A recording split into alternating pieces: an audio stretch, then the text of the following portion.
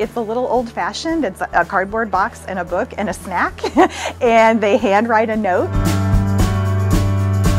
It's not very techy. It's a very simple program, and I think that appealed to a lot of people. And it's just fun to open up a box and see, oh, what did I get this time? You know, there's that surprise element to it. Yes, I use it. I love it. It's like Christmas morning every time I get a new box.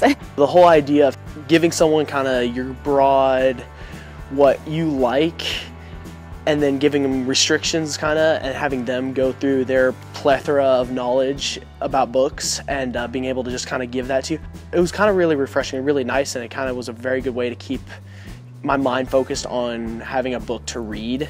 That's one of the aspects I love the most about it, is it gives me something to talk to my students about, and I see that they are carrying a subscription box, and you know, we can just have a conversation about books they like and how much they like the subscription box, and it's great. A lot of times students will say, well, you know, I kind of like to read, I don't know, and our answer to that is, well, you just haven't found the right book yet. So helping them get a book in their hands, and when they open the box, we have a little feedback form on the lid, and they can literally just rate it right there on the lid. And then when we open the box, we can see like, wow, they loved that book. That's great. Now I know what to pick for them next. Or, oh, they only gave it 1 star. Okay, totally different direction.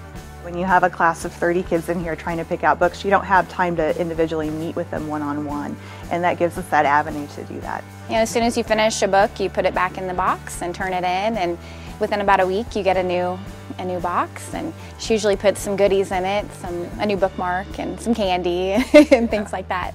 I had a lot of fun with it. I had a lot of fun with my friends having it as well.